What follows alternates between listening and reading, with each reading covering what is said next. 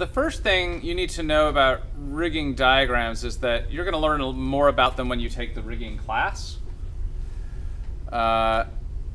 So this is the one I'm going to have you draw, and I'll take you through that as we go along here. But when you take the rigging class, Scott will kind of go over rigging diagrams a little bit.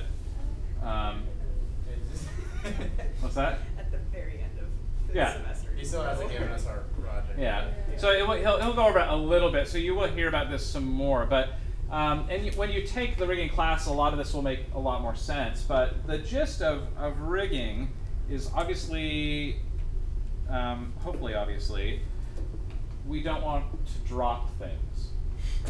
Okay? Or unless it's intentional. Right.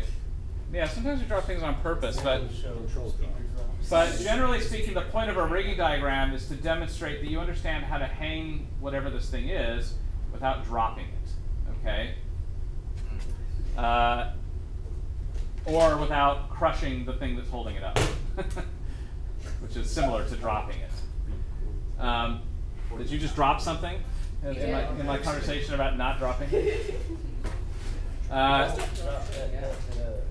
So the basic concept behind figuring this out is all of the hardware that you use to hang something up in the air, it has a certain strength to it, okay? And it will, there's a concept called a safe working load, which is like, this is the amount of weight I can safely put on this particular thing without having to worry about it breaking. And there's some rules of thumb for that and what that means, because of course there's also a certain amount of weight that you know will break it. And so depending on what you're hanging, the safe working load might be different. Like if you're hanging a human, you probably, I think the rule of thumb is a 10-to-1 safe working load. So if the thing will break at 1,000 pounds, you don't want to hang more than a 100-pound human off of that. Because, for a lot of reasons, because of dynamic loads and all these kinds of things that you'll learn more about in rigging class. So the purpose of the rigging diagram is twofold. One is you want to show how this thing is going to go together, all these little parts that you're going to need to hang this thing. You want to make sure that you have diagrammed sufficiently how that goes together and in what order. But then you also want to make sure that you're notating what you understand the working loads of these things to be. So you know how much weight you have. So this loudspeaker weighs 49 pounds. So that's the thing that we want to make sure we don't drop, is the 49-pound loudspeaker. And so you want to make sure that no part of the system that holds that up is being stressed beyond its working load limit. So for example, this fly adapter 2, that's something that came from the manufacturer, that they are saying you can use this to safely hang this loudspeaker. So great, that's fine. You don't have to worry too much about that. But that has to attach to something, okay? So they put a shackle on that, and a shackle's just it's a little, looks like a horseshoe with a little pin through the ends of the horseshoe. And those tend to be, it's a very strong design. And this particular shackle, a 3/8 shackle, has a safe working load of 3/4 ton, which I believe is 1,500 pounds, right? No. Yeah. Yes. Yeah. Yes. Yeah. Okay, so that's a heck of a lot more than 49 pounds. So we are totally fine. Right? As long as we put that shackle in correctly and make sure that it doesn't come undone and do all that kind of stuff, it's unlikely that shackle is going to break because of that loudspeaker hanging off of it, right? And then we're attaching, what some would call a stinger, or it's just a set of wire rope, or aircraft cable, sometimes it's called. And it looks like it's a 1/8" diameter wire rope, which would have a safe working load of 300 pounds. And if you terminate it just right, using all of these things that she's listed here, using the copper sleeve with the thimble, and you crimp the copper sleeve just right, exactly the way the manufacturer said, then basically that you're not going to compromise that working load limit of that aircraft cable at all. Okay. There are some things that you could, like if you terminated it with what we call wire rope clips, which would just be little clips that you would go and then you'd screw the little screws down on it and try to get it tight. Even if you do that perfectly to specification and properly torqued and everything, you still lose about 25% of the safe working load of that particular cable, something like that. So if the safe working load is 300 pounds and you terminate it with wire rope clips, it no longer is a 300-pound safe working load. It's something less than that. Okay, so that's why there's all this detail here about what type of wire rope are we using, what type of sleeves, the thimbles, and all that is because that is what allows it to stay 300 pounds.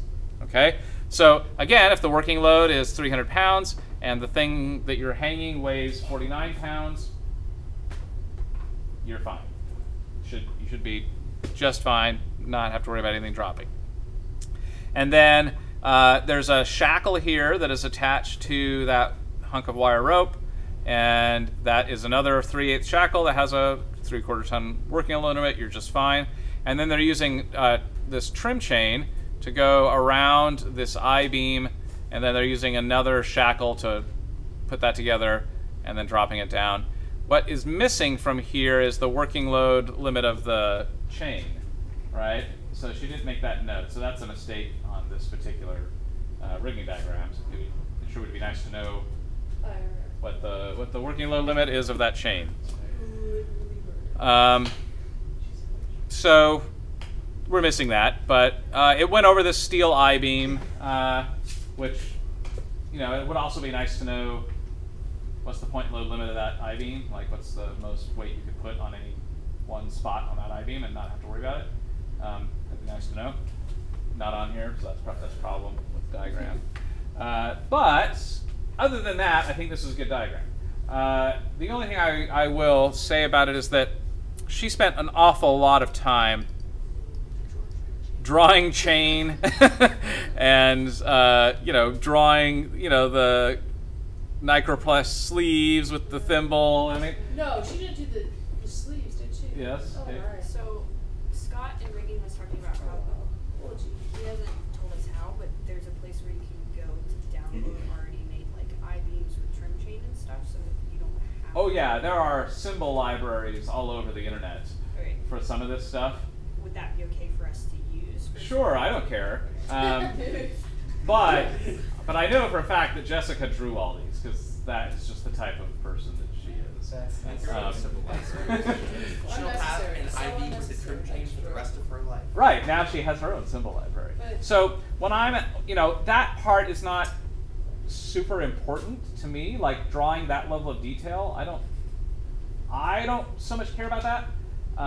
What I want to make sure of is that you have accounted for all of the bits and bobs that you need to do this, right? That you have called out all the things that you'll need, and that there is something drawn on that page that symbolizes that object, right? So if it's a shackle, a 3/8 shackle, now I don't need you to draw a perfectly scaled, detailed 3/8 shackle with all of the, the stamps on it, and I don't need all of that, but there should be some object on your rigging diagram that you drew that has a label that says that is a 3/8 shackle. Okay, it could just be a circle that you drew that says this circle means 3/8 shackle, right? So I don't need all of that level of detail. That being said, let me sort of show you some strategies for drawing this. So the first thing is, what about this loudspeaker? I guarantee you that she did not draw this. She got that from the manufacturer's website.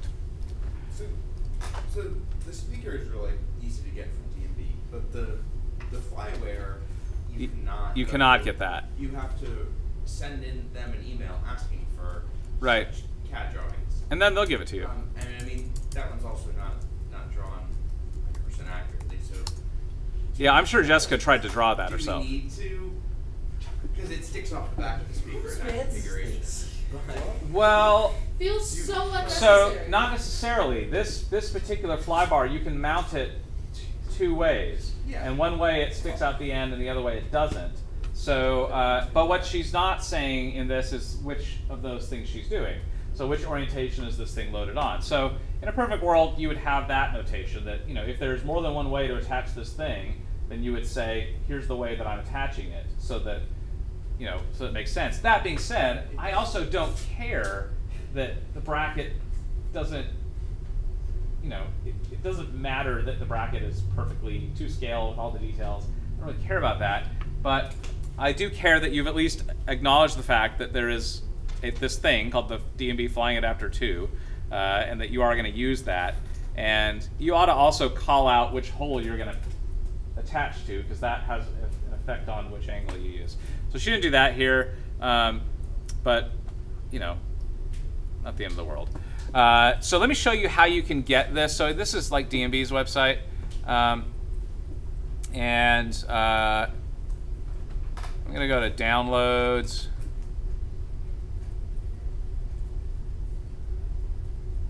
Maybe this will work. There we go.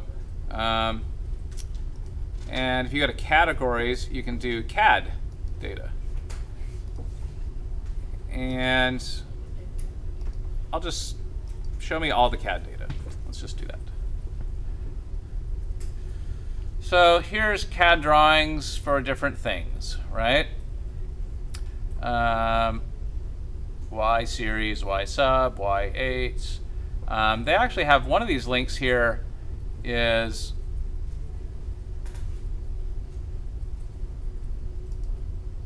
I think they have one that's like a whole bunch of stuff all together. I'm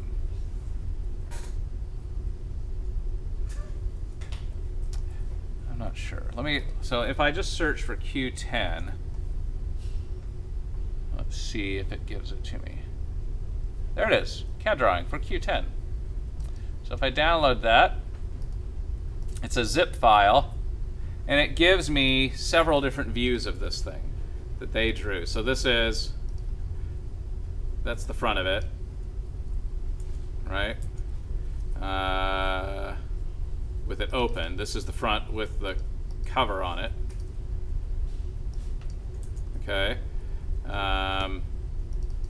This is what the back of it looks like. This is what the side, what they call the side of it looks like. I would call that the top in this particular configuration that we're drawing. And there you go. So that's where she got this from. So ultimately, you could take that and just copy that, and then in your new file,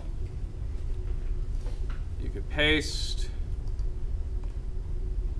put that in there, and then ultimately you'd rotate it, right? So something like that.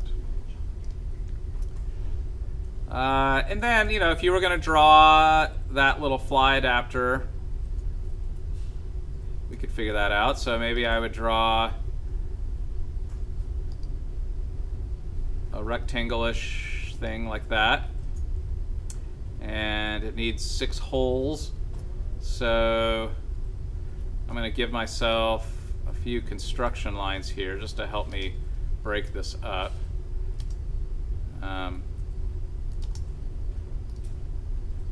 Give me an extra line there, and another one there, and maybe I'll mirror this line over there. This will give me some frame of reference to how to do this. So if I can do a circle that'll be along here, and I can figure out how big that would need to be.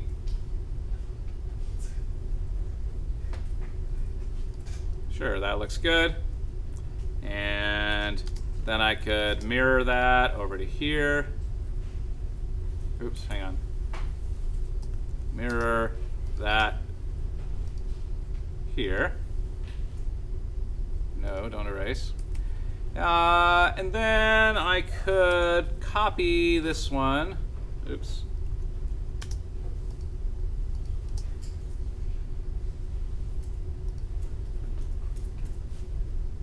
Maybe like that. I'm not being super precise here. And I could mirror that over here. And then maybe I'll copy this one, mirror it. Oops. See? Oh no, I'm going to mirror this. MI for mirror. This one across that axis. Oops. What did I do? There we go.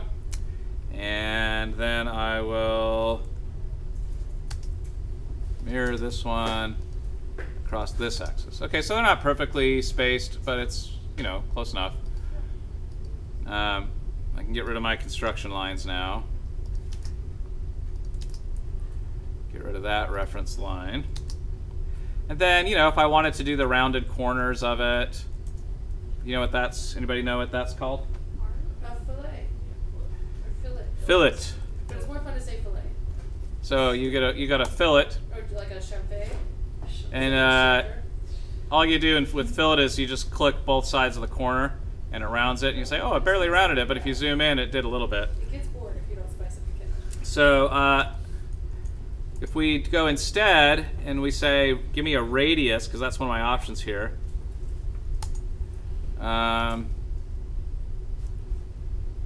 So I never set my units on this thing when I started, so it's probably millimeters or something. So yeah, I'll say 7. And then we go to there. Oh, it didn't like that. Radius.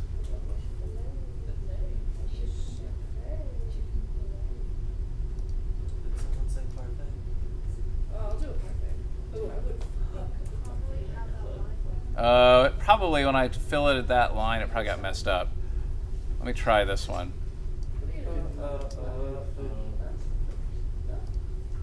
There it goes. See that? So that's how you would create that side. And then what I'll do is it actually creates. Oh, it does that one. So I'll explode this. And then that gives me this as a separate object, which I can then just mirror over here since I can't figure out what's wrong with it. And then I'm cheating here, I know. I know, Deanne, I'm cheating. No, you have that line. When you drew the circle, you have that reference line there. Oh, that's right. It's probably that. That's a problem. Yeah, it was probably that extra reference line I drew. Let's see if I can make that go away. Yeah, it's that one. Yeah. Get rid of that. Yeah, you're right. That's probably why it was giving me a hard time. But I cheated and fixed it anyway. Okay? Cheater. There you go. So I drew something now that looks kind of like that rigging bracket, yeah? And so now I can just take it and plop it right here. And for Ryan's sake, I'll even have it stick off the back a little bit. She had the bolt strong with Right. it like it was sticking off the back. Okay. So, you know, then I need a shackle, right? So I'll say, I'll just do a rectangle. Oops. Let me erase that. Do a rectangle from here. Maybe like that. And then I could even fillet that if I want. I'm sorry, that's a fillet. That's a fillet. Right? And then I could do a little trim here. Get rid of that. And I could even do a little circle in the middle of this to make it look like there's something in there. You see what I'm doing? I mean, I'm not drawing this perfectly. I'm just trying to make a symbol that stands in for the thing that I'm trying to do. Okay? Right there. I can call that a shackle. That's fine. Okay? You get the idea here? So then you got to do the callouts, which I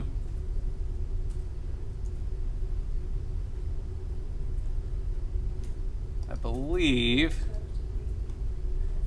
So you can do. I think you can do it with a dimension, or you can do. There's actually another one that you can do, but.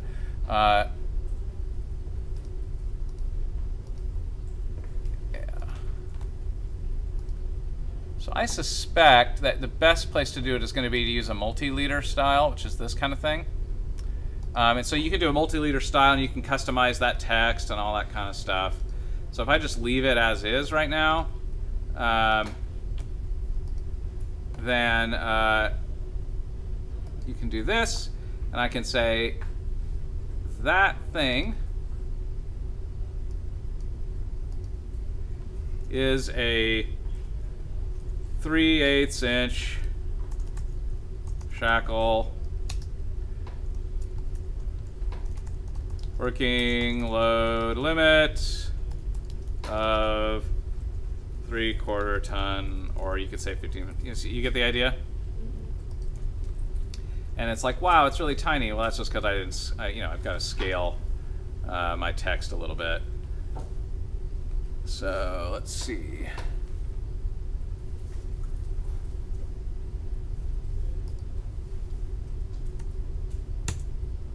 There we go.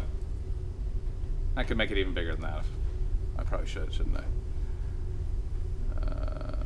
I'm going to say, there we go. You get the idea? Yeah. So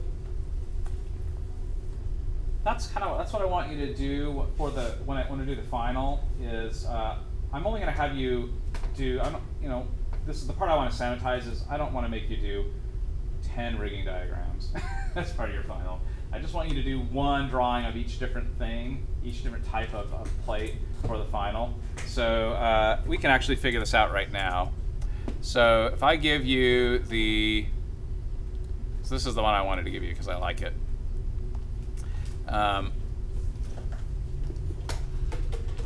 So I'm gonna say I don't care about the cover sheet. So we'll get rid of that. And really clear that in there, shit. yeah, this is a heck of a system diagram, so good luck with that. And let's see. I will have you do that full patch plot. I'm not. Base stuff out different. Absolutely, yes. I love that. So I'm not gonna make you do the control diagram. I also love that. And therefore I'm not gonna make you do the control patch plot. I do want you to do this and this. I do not need you to do any of these because you'll learn how to do that some other time. I only need you to do one of these rigging diagrams. So get rid of this one. Have you do not this and not that. So these are just other examples of rigging diagrams. She went in and drew the pipe with the clamp, and she's labeled everything. So I don't need you to do that. Now here is the gotcha, and this is one of the things I want you to play around with. Is I'm going to have you do. Let's do this one. I'll have you do this power diagram. Actually, I'll have you do these two. But I need you to translate these into the format that I taught you. That's Okay. a gotcha right there. So I want you to look at these two power diagrams and try to figure out what she was communicating there and translate that into the format that I taught you, okay? And if you need help with that, ask. So start now, and then when you say, I'm not sure how to interpret this diagram, what does that mean in the context of what I was talking, then you can ask me, and I can answer that question for you, right? But if you ask me, you know, like 10 minutes before class starts the day that's due, maybe not going to be so helpful, right?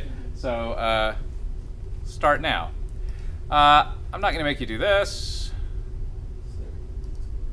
I'm not going to make you do these ClearComm because we didn't talk about that. I mean, it's not that complicated, but it's not something that I want you to spend a whole lot of time wrestling with for purposes of this class because it's not super important, at least for now. It will be important someday. I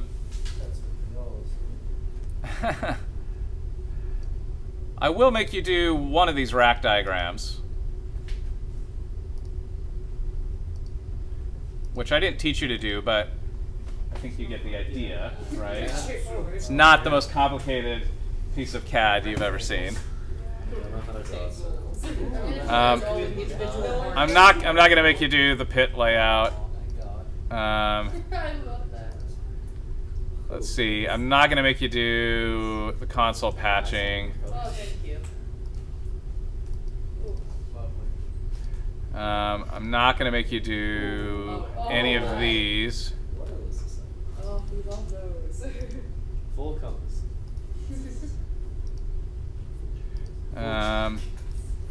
No, done. And I'm not going to make you do the shop pull list. Don't worry about that. I do want you to do the timesheets. The good news is you've already done them. That was Did you catch that? Yes, thank you so much, Jesus. Yes. So that was part of the master plan was Just do Jessica's RAS.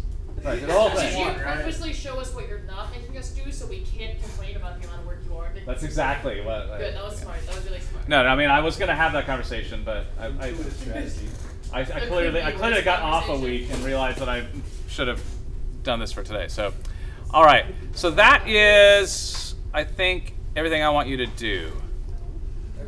So that diagram, that patch plot, that ground plan, that section view, that rigging diagram, these power diagrams, rack diagrams, timesheets. Okay? So that's it. Now, We're skipping lunch. now, what I'm not expecting you to do is recreate this exactly like this. So I need you to recreate that system diagram, but more specifically, recreate the diagram of this system. Okay? Which means I don't need you to, I'm not gonna like print these out on paper, overlay them, and make sure that all the lines line up, right? Like that's not what I'm trying to do. But I do want you to look at that diagram and just draw that, and make it look nice. And she was specifically trying to fit this on a specific piece of paper. You might find that you could spread that out a little bit. Yes. So for those of us in the audience who are confused, what is due next week? Nothing. Okay. So what are we doing in class next week? You're going to work on this. Okay. So then the week after next week, this is. Yep, because one of the things I'm going to show you in next week is on schedule. I said I was going to show you how to assemble packages or something. So I'm going to just show you a little bit about wrangling Acrobat. To once you create all these PDFs, how do you get them all in one thing and all that kind of stuff. So I will spend a little bit of time just kind of showing you that because I do want you to do that as part of the final. And I'll write this all up and put it on the Canvas site. So I will spend just a little bit of time next week doing that, but the rest of the time you can be working on this, and when you have questions, I can help you. So what would be super cool is if by next Wednesday you've already started on this, and maybe you're already halfway through it, and you know what you don't know, and so you know what to ask me during class next week, so that I can make sure we maximize that opportunity. Yeah, Ryan. So just asking about the history of our paperwork. From here and from further past here to currently, a lot of things have changed in terms of like everything is now plated inside of like inside of a title block in AutoCAD versus just being inserted pages in Acrobat. Like things have gone away, like console patching and or digitally inside of the console, and even clear comm matrixing has sort of seemed to have gone away. So why did that happen? Well, so for example, we didn't always do shop builds. So back when this show happened, they didn't build this system in the shop before they went and did it in the theater. So there were some things that I had them try to figure out ahead of time, like that console patch spreadsheet, because they weren't going to have the real console with them until they were in the space, and I wanted them to think through all of that ahead of time. But now that you're building it in the shop, you know, you're basically programming the console as part of the shop build, and therefore, you know, and I look at it before I let it go out. So I don't necessarily need a piece of paper that shows me what's going on in there, because you're going to have the real thing. As far as the, you know, things being played with the title block, I've never felt super strongly about that. That's something that students have wanted to do, and I've decided not to fight them on it. Because I don't really care, actually. I don't care whether it has a title block on it or not. I do think that a lot of people spend way too much time trying to figure out how to make that work than they maybe should, because I'm not sure the payoff is worth it for the amount of time they spent trying to figure out how to get everything with their CAD title block on it. But that being said, since then, you know, AutoCAD has made that process quite a bit easier now that you can like import a PDF and put that in, and then there's so things that used to be a very difficult process. Now it's a much easier one. So that's not super important to me. Like this, obviously she didn't do that with this one. She didn't play, and that's fine. This is fine with me. So like if we were to not have our timesheets and stuff plated in title blocks. Yeah, that's fine. Right? And then also with the sort But I will have continuity. rack diagrams, you know, some people do them in Excel and then import them, and other people do them in AutoCAD. How do you feel about that? I don't care. How do you feel about the ones that are super extra that actually have the rack equipment in there? Right, if you do that, I Like to can actually make sure draw that all the knobs and Yeah, buttons like don't that. worry, I'm not doing that. Yeah, I think that's stupid. Ryan, I can't trust you on that, but I think that's a waste of time, but you know, but if that makes you feel good, then go for it.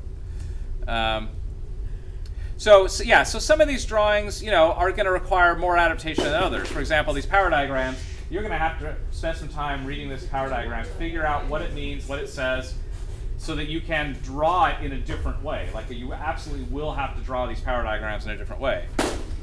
spread it across multiple plates, because honestly, looking at that, or not just the power diagrams, but like all of the things, can we split them into different plates?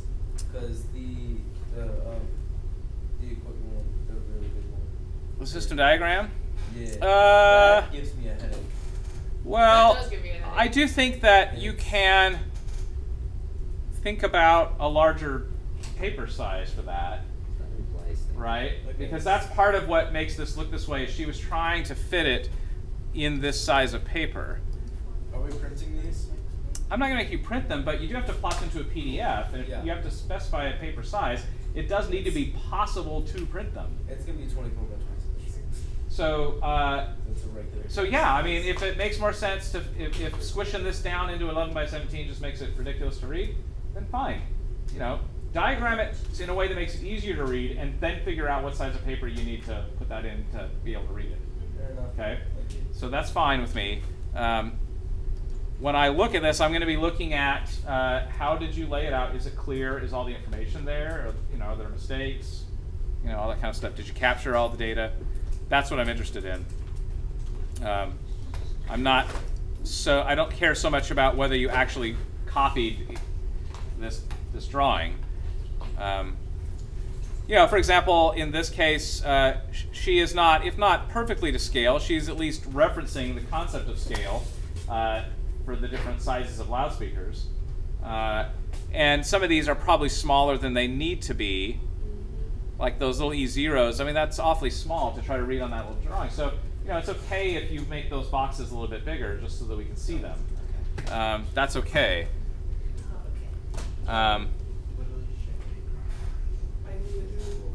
So certainly you can adapt these, but just keep in mind that presentation counts. Presentation counts in these drawings. It's not just about is the information in there, does it look professional? Does it look like someone who knows what they're doing drew this thing? Okay. Does it look like the person who drew this is someone I should trust? Right? Because these are the things people ask when they look at your drawings. It's like, do I trust this person with this project? This person's not my emergency contact. Because this document looks really sloppy. So does that mean that they're sloppy about everything they do, or are they just sloppy about their cat? You know what I mean? So you should work hard to make this look nice and professional and slick and all that kind of stuff. Okay? So that is it. Any other questions about that? Wait, yes. Yes? Will you create my template? I have a nothing for it in Canvas. I will. I will do that sometime before the end of the semester. I appreciate that. I mean, that's all I really care about. You still got one heard in, so. No, it's in. My printing and plotting assignment and my annotating system diagram, because I wasn't there for either of those classes. So I will put this on Canvas right now, and then you guys can start working on it. But you know, maybe start with that rigging diagram, since that involves some drawing skills that might be a little bit new to you. So you can start working on that now. But you've got an hour that you can start on this project. So final. What theater is that? Friedman. This is the Friedman Theater. Are you also attaching a DVD so that we can have the I can show you where to get it. sick. TP so Warner's. No, she doesn't put grade. Yeah. Can I have this original package? That's not bad. I feel like she gets a The full one, or Yeah, the full one, yeah. oh, it's actually, yeah, I can send it to you. Yeah. Thank you. So, all right, let me put that on. Did someone just walk through here? Nora left. She walks through. Okay. All right, so I'm gonna. Yeah, there we go. So I'm gonna change this because I did post an assignment for that rigging diagram, but I realized I don't want to make you do that as a separate thing. So I'm gonna call that the final project. Save that. Let me edit that assignment now. What do you need extra? So yes, I am gonna have a conversation with you guys in a minute. So just give me 1 minute and I will come back to you. It's fine. We have that, right? What's that? I mean, no. Yeah, I have to give you extra to do Oh. because you are Grad students get messed up. you are to be held to a higher standard. Yeah. So you can get those extra. I feel like that would be a good suit. No, I'm not gonna make you do these. What's the extra? I think do you need? Yes.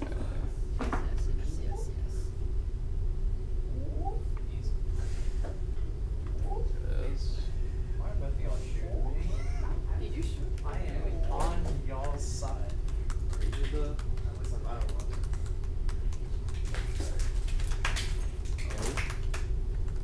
What is Cool.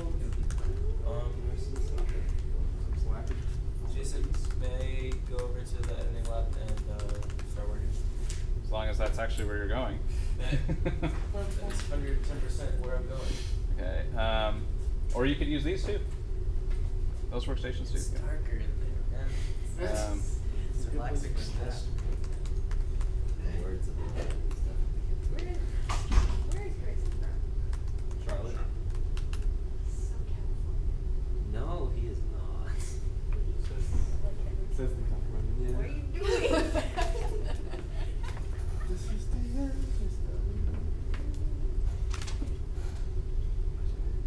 Okay. Come on. I love my Yes. recommend Oh. Kid Rock Radio. XXX. Also Look at that Sam uses Spotify now. yeah, I use Spotify now. All right. So you should see that now on Canvas, and let me show you where you can get drawings of the theater. So if you go onto our Walrus server, Grayson's not here. well, he left. So if you go onto the Walrus server and you go to Show Archives, here's a folder called UNCSA Theaters, and that has CAD files for all of our theaters. So you would want this Performance Place Friedman, and then you can copy that to your computer, and then you'd have the Friedman drawings that you'll need to do that ground plan section view. All right? I wonder what's in the test. The username and password is sound, Sounds out. so that should not be super important. Sound good. And all of YouTube now knows that, so that's fine.